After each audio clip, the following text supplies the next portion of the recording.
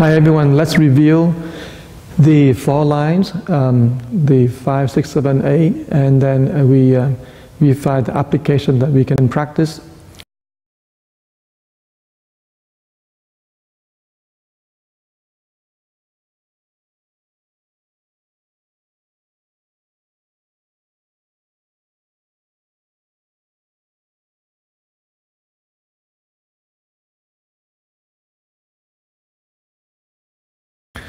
These 4 lines here are very critical to the practice of beginners. First of all, it said that we need to be truthful, be honest, be open, and be reliable. Reliable in dealing with people.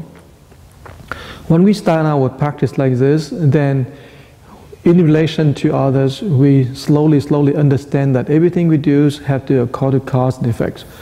The more we get into emotional relationship, meaning we start to look at people's fault, look at people's mistake, start to gossip, start to talk right and wrong, start to argue, all of that, suddenly it becomes turmoil in our emotion.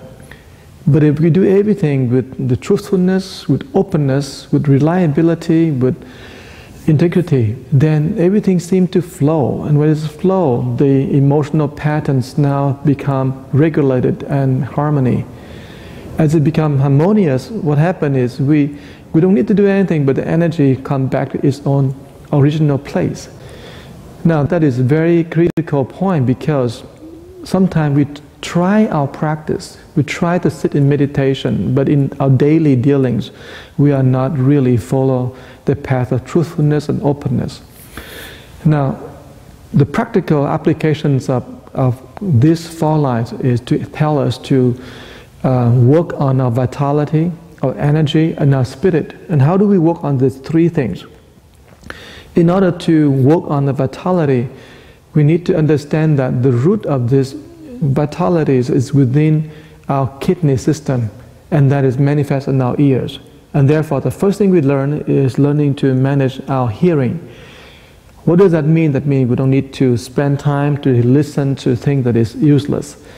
Sometimes we listen to radio, we listen to all kinds of talks. We completely let ourselves outflows into all the nonsensical subjects. So we want to listen to the meaningful things, but more than that, we listen to ourselves, listen to the deep message that our souls present.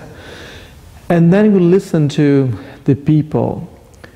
We listen to their emotional, their motivation, their intention, to their suffering. We listen deeply into people's hearts. So people can say about a lot of things, about all kinds of things, but we don't need to get stuck on those things, but we need to listen to their intention and their motivation and their suffering and their needs. Once we learn to listen to that, we start to refine our hearing, and then as we're doing that, at the same time we want to listen to ourselves, because the inside and outside are reflecting each other. So we listen deeply into our spirit, and we listen to our desire, our motivation, and then we listen to this silence. The part that never speaks but is always present there, our conscience. We listen to our conscience, and then we start to work on the second part.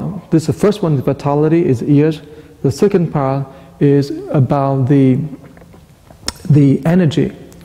How do we nurture energy? The energy is rooted within our which body here. Our energy is actually part of our, what we say, the language. We're talking about the language, the words that is can disperse and confuse the energy. And so the energies have to be guarded through our speech.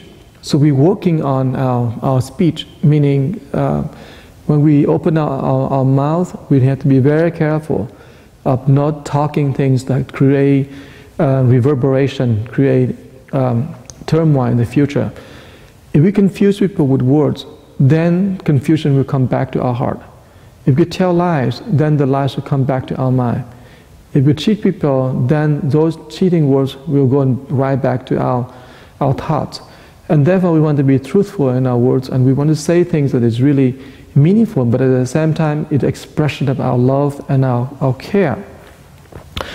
And so words had to be used, but we don't want to be led by words. Sometimes our emotion run really high, and then we speak and we curse and we become profane, all that. Those words are no longer be used, but the words use ourselves and use our spirit and use up our mind and our energy as well. And therefore, we need to guard our energy by guarding our speech and speak with the intention to bring out our goodness, speak to bring out love from people's heart, speak in order to clarify and bring peace to the people who listen.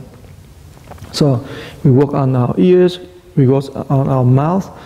So how do we work on our spirit? So the spirit is actually rooted within our liver and then coming out from our eyes. And therefore we need to guard our eyes. How do we guard our eyes? We need to look at people's goodness instead of finding faults and mistakes. We need to look into our souls. So if there is time, close our eyes and look into our soul. When you meditate, we do that. I forgot to tell you that when you work on our energy, we need to curl your tongues up. Most of the time when you don't talk, curl your tongues up so you guard your energy, so energy can circulate. But with our eyes, we look back inside, we close our eye, look back inside more, and look into our motivation, especially look into our darkness and our blind spots.